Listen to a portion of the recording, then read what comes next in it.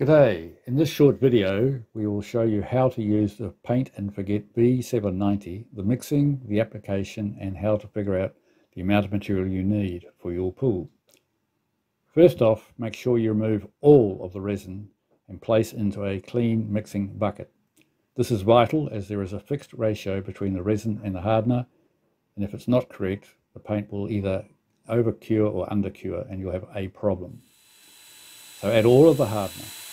If you need less than a full pack, the ratio is 4 parts of A, the resin, to 1 part of B, the hardener, by volume. Mix well for 3 to 4 minutes to get a homogeneous mix.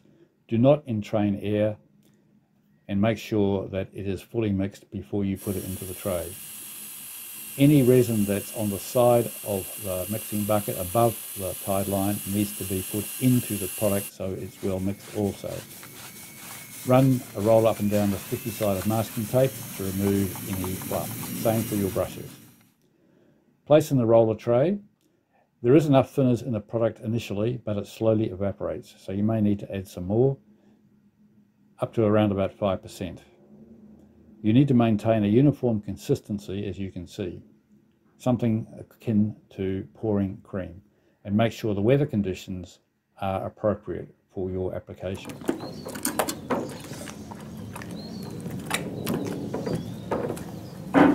When you come to apply, work on an area of around about 1 square metre, wall or floors, and spread the product out.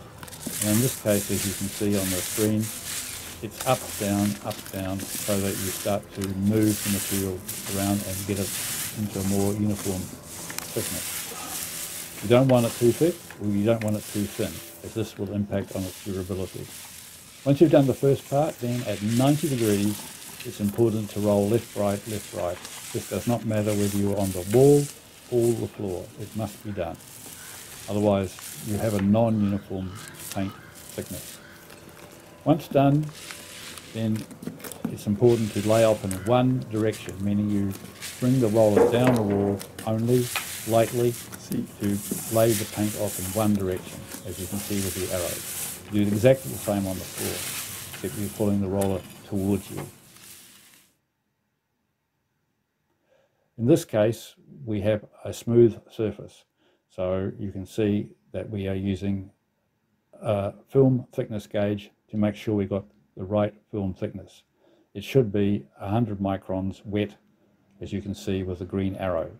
If you're using the side of the film gauge, you'll see it'll also cover the 90, 75 and so forth. It should not touch 125 or above. That's too thick. But you will need a little extra material on edges of steps because that gets knocked and abused, and also on shallow areas and step treads. For step treads and ramps, you will need to have a non-slip finish most likely. This is automatically in your order, and follow the directions on the container. Normally it's used in the first coat, but you then use the second coat to control the non-slip features. Figuring out how much paint you need is very important. In this pool, it's 102 square metres. It doesn't need any sealer or undercoat because it's a smooth surface. But do check the application notes to get the correct procedure, the correct products and the correct coverage rate for the pool you are working with. So for this pool, it's going to be 2 coats of V790, 50 square metres per pack per coat. And so 1 pack will do half of the pool. Make marks on the side of the pool so you know exactly how far each pack has to go. But note, coverage rates do vary depending on the surface that you are working with. Check your application procedures. As I mentioned before, high wear areas you should put on a little more material, particularly on step treads and below any steps or any beaches or any ramps. They may include the non-slip finish on the step treads. So follow all the directions in the application notes, but any questions, please call us 0415 17 1315. We're here to help.